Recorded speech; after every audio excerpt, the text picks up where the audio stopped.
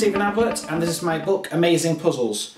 It's a 32-page colour booklet with numerous puzzles, quizzes and various riddles which you have to solve in order to kind of get the answer. It's a fun, entertaining book. Nothing really to do with magic or barbets. This is a puzzle book.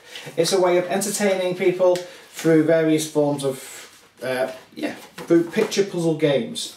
For example, if we put this one on the screen here, you'll see here we've got 3 items. That would be Mickey Mouse and that would be Snow White.